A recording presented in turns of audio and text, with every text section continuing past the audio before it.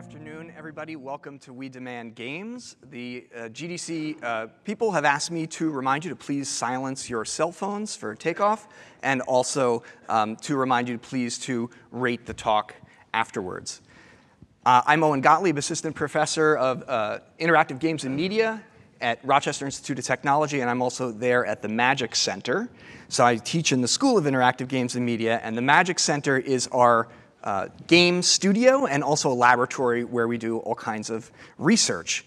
There, I'm the founder and the principal researcher at the Initiative in Religion, Culture, and Policy at the Magic Center. This is our new campus, our new building, which is opening in the fall, a brand new building where we're moving from a beautiful building to a very special new building, so maybe you'll have a chance to come and visit.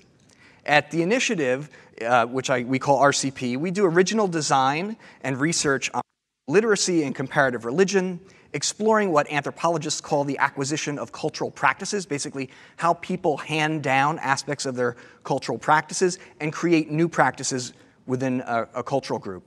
And all this is targeted to policy impact, either in education or in governmental policy. And we're faculty at RIT, we're faculty at about 7 other institutions, and that's growing, and many fantastic graduate students and undergraduate students. We have an alum here, Ruben, today, who is a part of what we have created, and Ian Schreiber as well. We've recently released 2 tabletop games in the Lost and Found series, and we also have a digital prototype that we delivered for the mobile phone for our strategy game for the National Endowment for the Humanities. So our games are released on via GameCrafter, which is one of the places that I'm going to speak about today and do some targeted case studies about our work there. They're for sale to the public using print on demand. And these games happen to be about teaching religious legal systems. So the games are set in Fustat, Old Cairo in the 12th century, and the first 2 games address a Jewish legal code by Moses Maimonides called the Mishnah Torah, and we're currently in development on an Islamic law expansion module.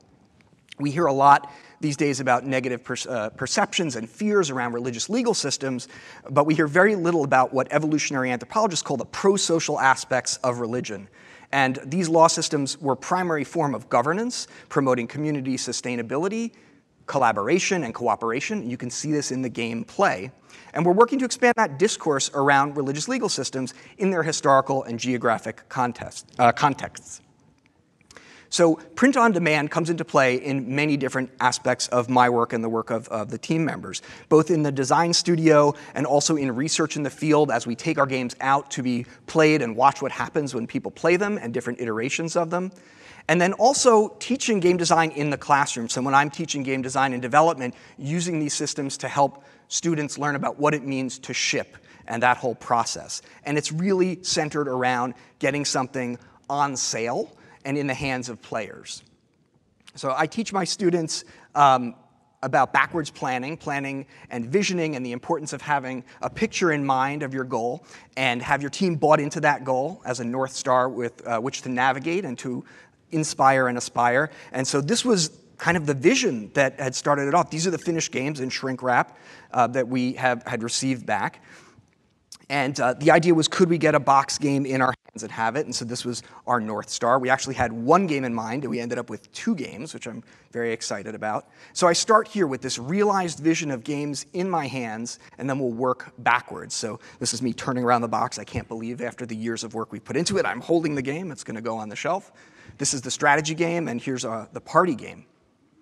So how did I formulate the vision that we would eventually together realize? Well, I had my previous game, Jewish Time Jump New York, is a mobile GPS augmented reality game for teaching history on location in Washington Square Park in New York City. And the game was built on Eris, an open source platform, and so the game is free for players.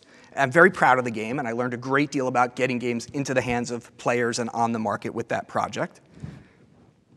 Now, Jewish Time Jump, while it was a critical success, and it's a success from our players' perspective, keeping it up to date required tremendous and consistent effort every time the software updated. So every time the Eris platform updated, or every time iOS was updated, and we had to rescale everything for the screen size.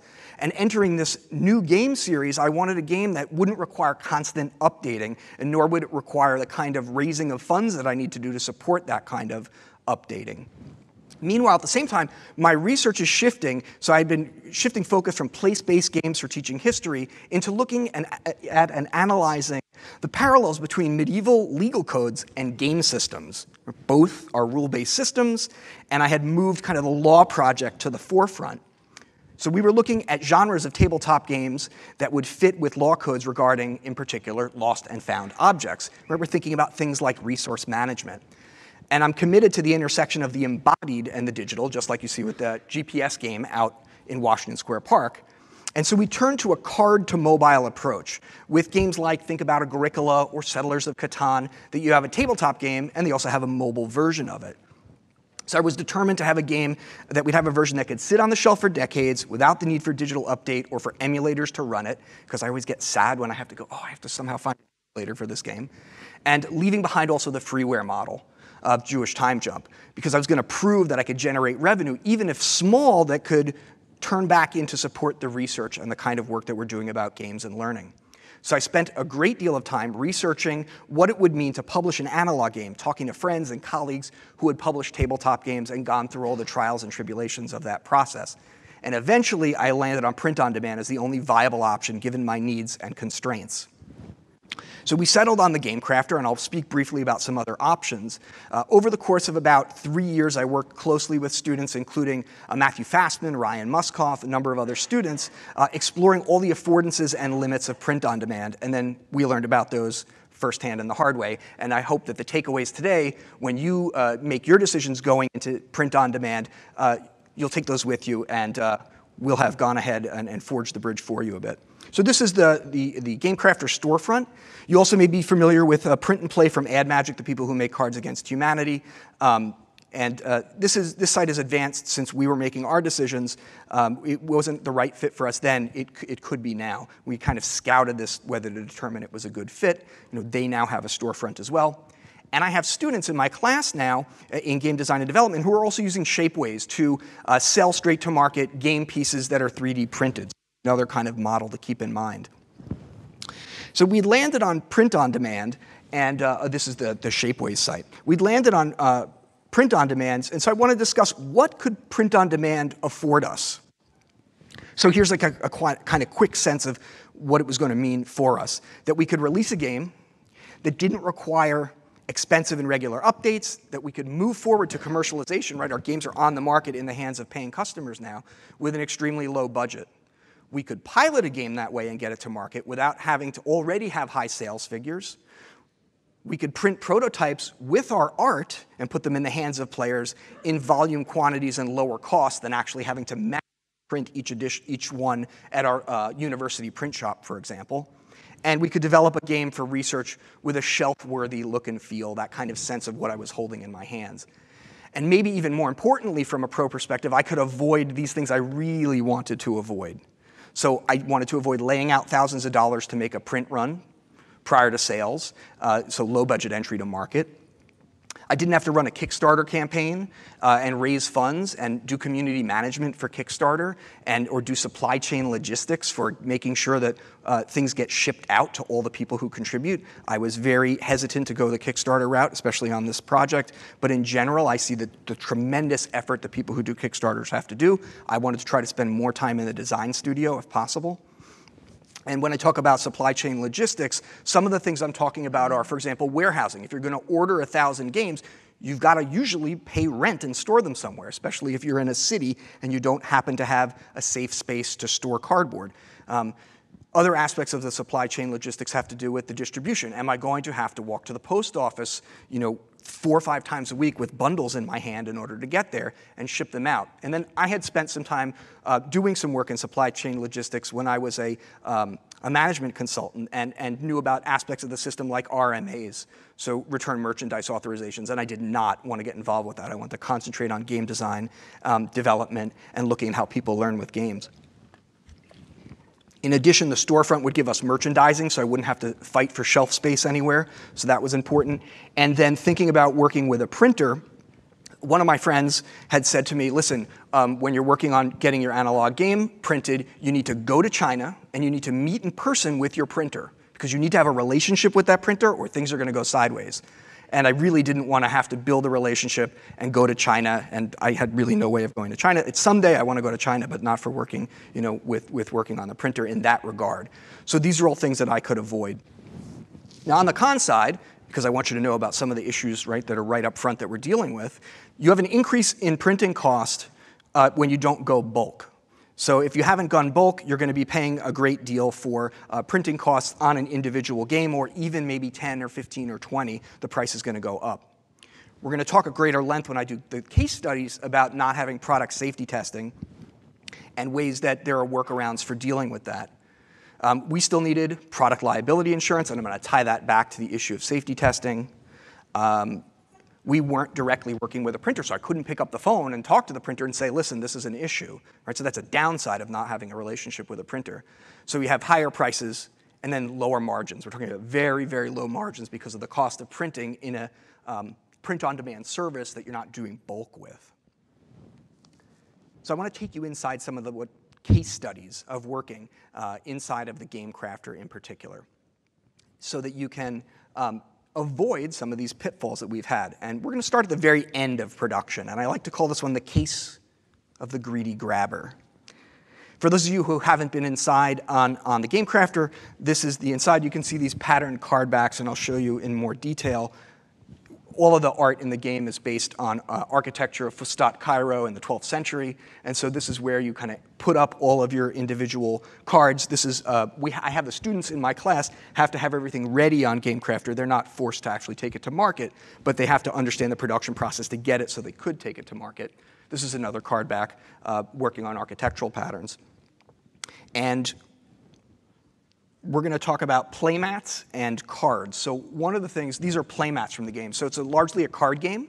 This is also important to think about because the cost of, say, a meeple is going to be much larger than the cost of a card. And so many of the designers I've been talking to have been saying, okay, we're going to go all card. And you can take mechanics that are based in things that would be more expensive, make them a card mechanic, and be able to ship a game that's much more affordable. So we went the card route from the beginning, with the exception of our instruction booklet and these playmats. So there's playmats that each player has, and then there's a communal playmat where communal play takes place. And this is what the communal playmat looks like so that people are placing their cards. It's a game about balancing your communal responsibilities with your family responsibilities, collaboration, cooperation, competition, mixing, and then the trade-off decisions that players start having to make in doing that.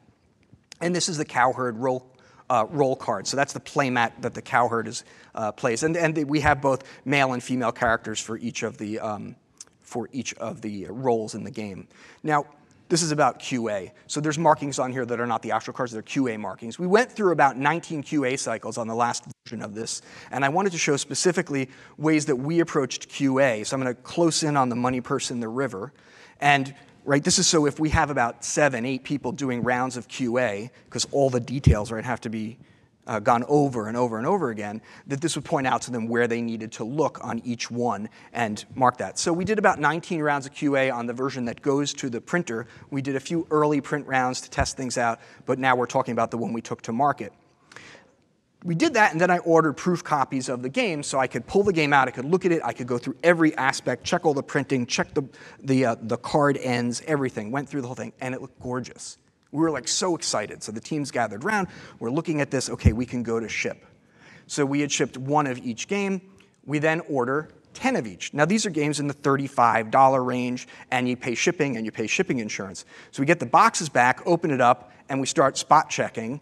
And this is one of the playmats. Now, you'll notice on the bottom that there's cutoff. So completed communal responsibility is partially cut off. And on the cowherd, you can see that beyond the law pile at the bottom right is cut off, and the T of transgression is cut off. We're going how is this possible? We have a proof in our hand that this didn't happen, and yet this is happening. So we can't imagine what it is. And we start to do investigation, and I reach out, and I'm writing to the Game Crafter.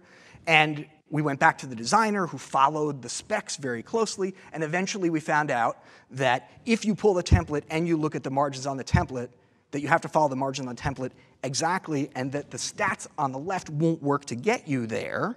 And from there we got into, talked to a printer friend of mine at the university, and he took me back to my old days when I was working in print and said, oh, well, there's bleed and no bleed printing, by the way. And so when you are going to print in bulk, it's actually going to change the way apparently the game crafter is going to do this. So there's a page actually in Help that they talk about in detail that we found months later. This might not even have been up when we first looked, that talk about the registration settings and all this, but we had no idea even to look for this at all. So what happens is the grabber on the multi-print is going to pick it up, and it's going to grab the sides of it, and because it's doing bulk for some reason, it's actually going to grab further in, so there's no room for any kind of sway. So what we eventually do is I hand redid all of the mats, and we get to where the cowherd mat looks more like this to deal with what I call the greedy grabber.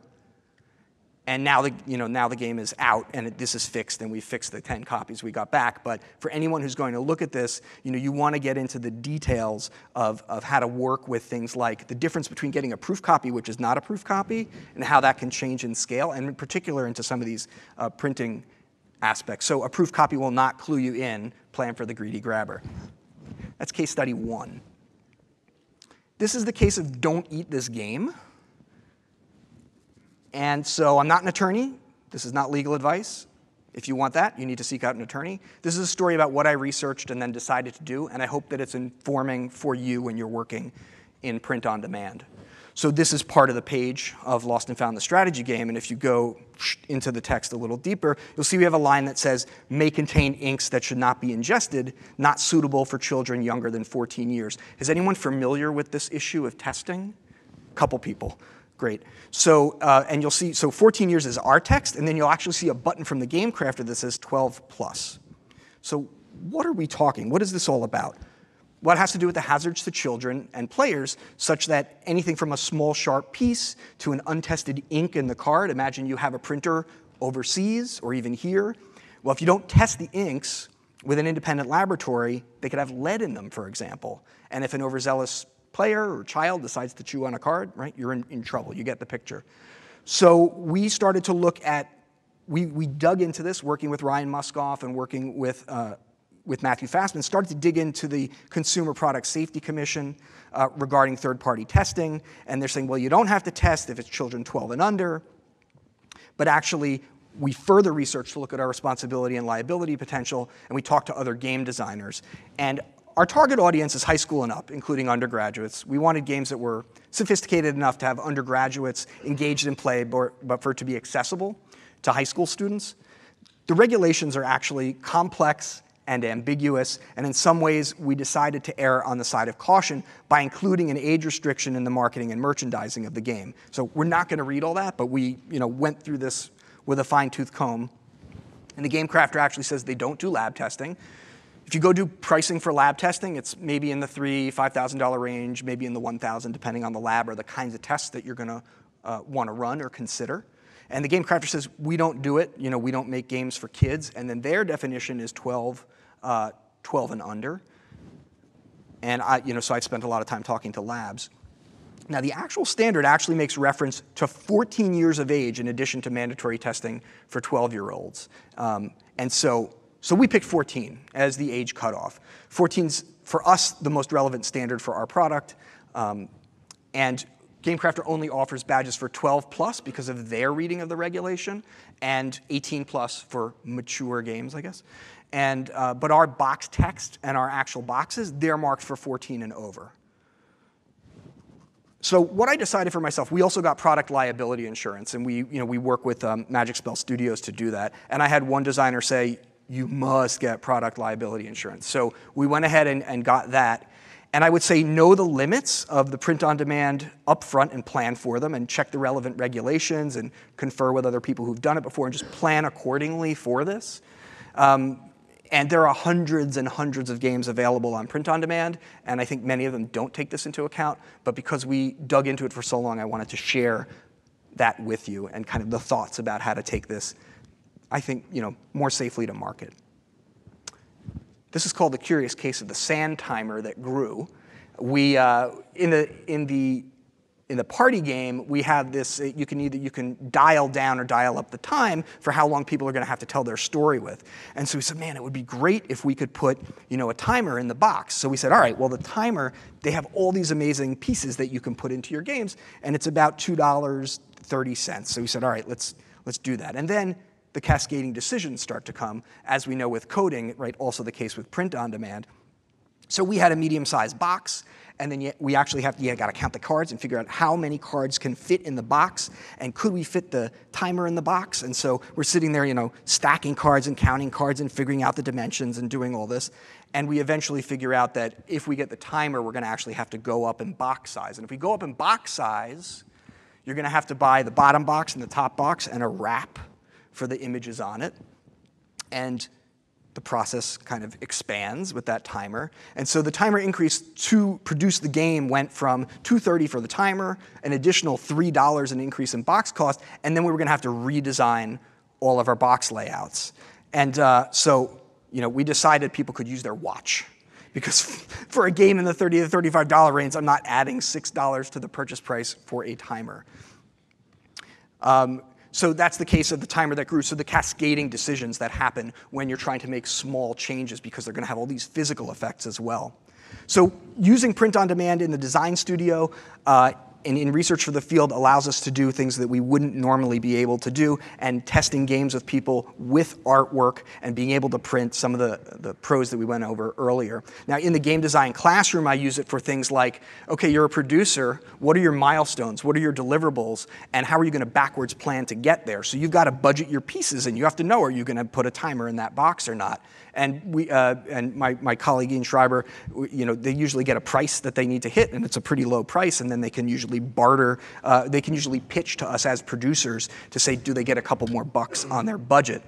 So they're budgeting as well. So I find it particularly helpful when thinking about what does it mean to get something into the hands of a player, and that process of backwards planning and producing. So there are benefits to doing it that way.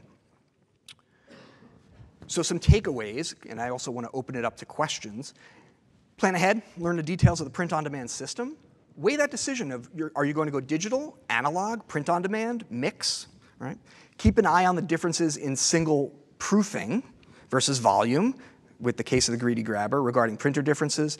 Realize that small shifts and changes will have ripples in terms of formatting and cost, and please don't eat the game. That would be my probably #1 request.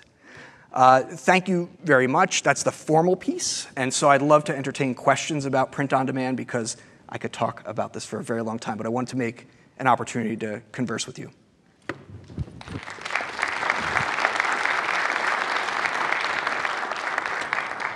If you can come to the center and speak to the mic, that's the best way to get your question, and then I'll repeat the question.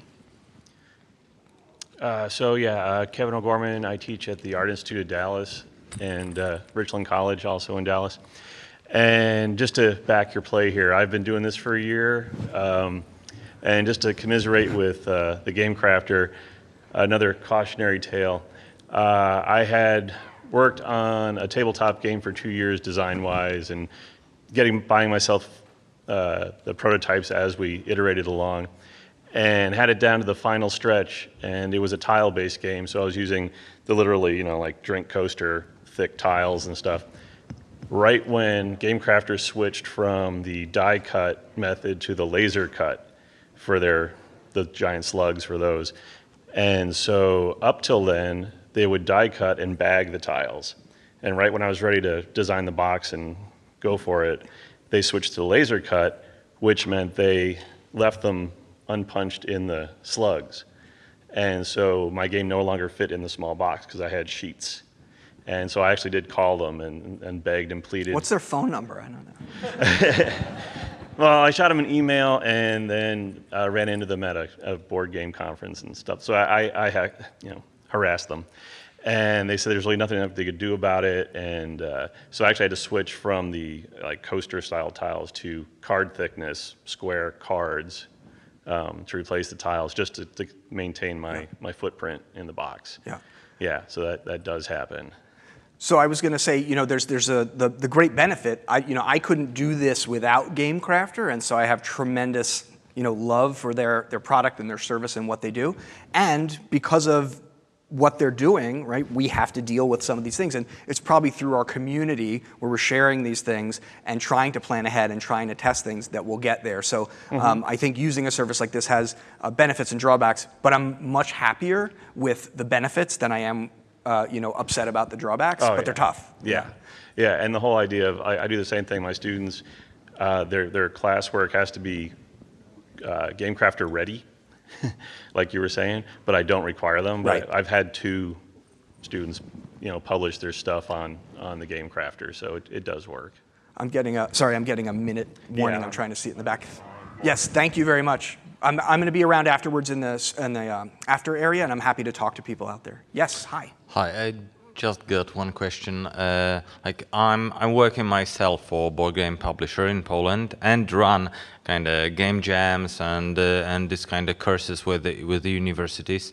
Is there a big problem for you to reach out for professional publisher help? All these problems. It's my first lesson that I teach on my course for board game development process.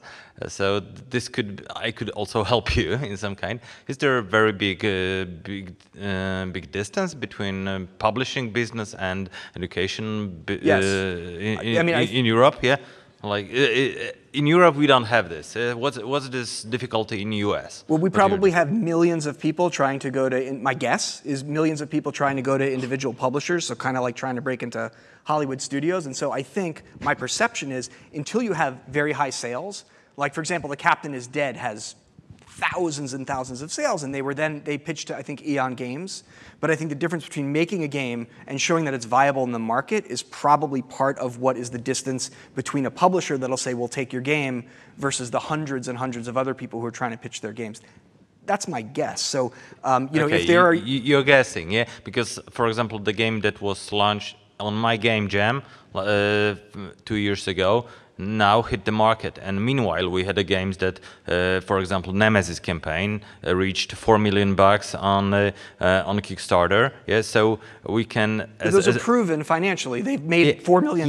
Yes, but also we have space after launching that successful campaigns to collaborate with universities just to teach our future employees that we can start out while cooperating with the educational business. It would be great to potentially collaborate. This is mutually beneficial. So reach out for these professionals. Not everyone is open as me coming here. Yeah, don't leave after this. Give me your card. We'll collaborate. But I think this is what happens at GDC: is the chance to collaborate and maybe break through what seems to be a barrier here that doesn't need to be. So I look forward to talking to you. Thank you for bringing that. I've got like 3 minutes left on the clock. Other questions about any aspect of this? I'd love to entertain a couple more questions. Yes, I have a question. Jose Zagal, University of Utah. So in academia, we're also tied to semesters or quarters, and there's sort of timeliness factors. So I was wondering if you could comment on how this, print on demand and doing all these cycles, how you made that work in the context of semesters or the academic year. Yes, thank you. So, and we're starting to, a couple people have started to talk about it, about not saying you have to take this to market, but that you go through the process of budgeting and then getting stuff ready to print. And I do a couple things. I did, there was a talk, my material was in a couple years ago here, about doing non-binding agreements on teams, because around IP. So at RIT, all the students own their IP. So I have them do a non-binding agreement about how they would carry it forward past the class. I have them scope down so that they're going to actually produce the game in about 4 to 5 weeks, very short, and get it ready to print. And then I say, okay, and then continue your playtesting. Maybe you take it to Protospiel, which my colleague Ian Schreiber turned us on to. Continue playtesting, continue working. But do you know at a certain point you could hit the button and put it to market? So, so it's chunked that way. And also I talk to them about scope, about what type of game are you doing? If you're doing a sprawling dungeon crawler and it takes 2.5 hours to play, it could be harder to get playtests in time. So I try to get them to scope for that. I'm sorry, I can't, it says 1 minute, I think. So I try to get them to scope. So I'd say scope, they don't have to print then, they have to think about and plan for what it would mean to print the next term to give them the path to access that. And the hope is that some of them are going to go forward and it'll become their portfolio piece, or they might then pitch a publisher with it. I usually have them list what are the 3 publishers you want to reach out to with this game and go pitch to that publisher now that you've got a prototype, that kind of thing. Cool. Thank you. You're welcome. Do we have time for one more, or are we done? He said one more. Okay, great. And so my question was, I saw you mentioned doing like play testing with the print on demand. What's sort of the cutoff point when you go from hand making your play testing materials, and when do you go to printing them?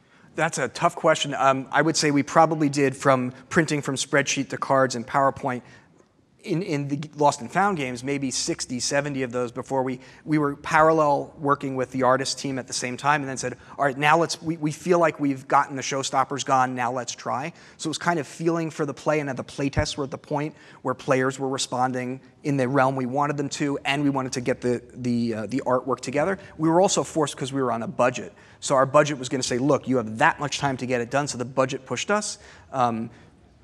Ian always says, the game is never done. It's done when you stop. So a combination of the financial pressure of a budget and time like a semester and how the play tests are going was how we made that decision. Thank you. You're welcome. All right, thank you very much, everybody. I'll be outside and happy to talk more about this with you.